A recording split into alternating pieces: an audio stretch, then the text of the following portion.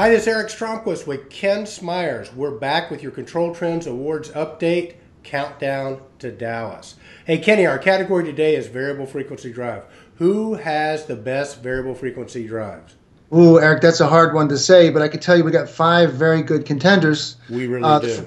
Yeah, the first one, well, Siemens. We'll start off with the Siemens VFD. It's a universal VFD that can meet any applications. As we know that the emphasis on VFDs is now at an all-time high because it is a true source of energy savings. Yeah. In other words, with pumps and fans, those motors a VFD is a very essential part of your energy savings strategy. Oh, absolutely, absolutely. And of course, Siemens, worldwide controls company. You know the quality's there. And I think the emphasis with Siemens as well as some of these others is making them easy to set up. So Siemens for sure, very strong candidate. Who we have next, Kenny? The second one is ABB. ABB kind of set the standard early on in the VFD business. Very high emphasis on the engineering and the quality of components. And they have all the bells and whistles you need with the VFD, and it's a great VFD line. No, it really is. And I think, if we look at market share, my guess is ABB probably has the biggest market share there is. And that's a guess. I don't know that for sure. But ABB, to your point, has been around for a really long time. And most of our contractors have worked with ABB. It seems like the emphasis on ABB, a lot of it is, you have startup companies that work with them. So you have a history, you have a track record with ABB. And they're out there. So congratulations to ABB for making it. Kenny, I think one of the great things about the ControlTrends Awards is, hey, you don't handle ABB, we don't handle ABB. I don't know anybody in our industry distributor-wise that does. So the fact that they got nominated, congratulations to our Academy and congratulations to ABB.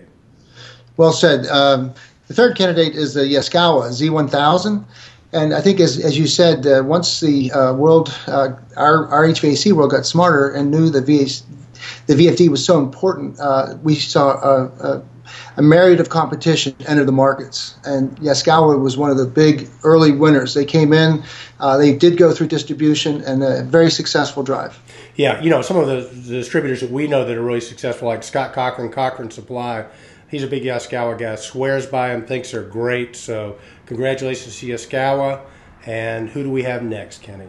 Fourth on our list is Teco Westinghouse out of Texas. So they're very close to the Dallas site, and they'll be well represented at the ControlTrends Awards. And they also have a universal line. In other words, they go from the fractional horsepower VFDs up to the biggest, and they have that incredible history of the association of Westinghouse. Yeah, so I think what makes Teco Westinghouse really a strong contender is the fact that, not only do they make the drives, but they make the motors too. So exactly. A big understanding of how those work together.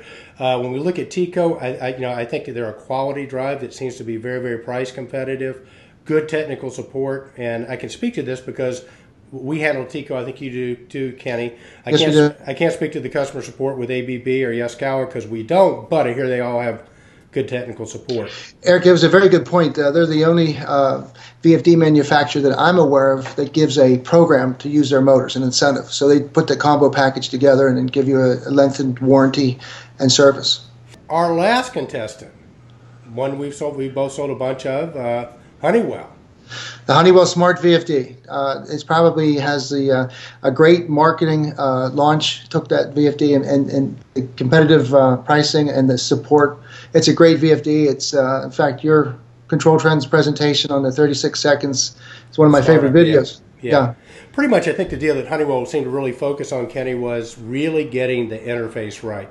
They do have an English language keypad, so it's very intuitive with literally answering 5 or 6 questions with the keypad. You can actually get a drive up and running, which is the video you're referring to. So Honeywell has really done a nice job with this drive. But I tell you what, fierce competition all around. If any of you have had experience with any of these drives and want to put your 2 cents in, please do so in comments. Help educate the rest of our ControlTrends community. And if you haven't registered to vote yet, it's not too late. Go to ControlTrends, register to vote. We will send you a ballot. The ballots are going out the first part of January. The voting ends January 12th. So register to vote and vote. Okay, so there you have our nominees for the best variable frequency drive of the year. So Kenny, what are we going to be looking at next time? Next up on the Control Trends Awards is going to be the best commercial product of the year. We'll see you again next time on Control Trends Awards Update. Road to Dallas.